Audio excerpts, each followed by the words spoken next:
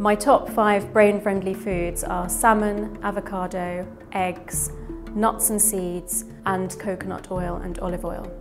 Although your brain only weighs 2 to 3 kilos, so it's a tiny percentage of your body weight, it sucks up 20 to 30% of the breakdown products of a healthy, balanced diet, so glucose is a resource for the brain. It takes 7 to 8 hours for our brain to clean itself overnight, and that's why sleep is so important to the brain. If you have any sleep disturbance overnight, you can be operating with an IQ loss of 5 to 8 points the next day. The general advice is to drink half a litre of water for every 15 kilos of your body weight per day. For the average male leader, this would be approximately 3 litres of water per day.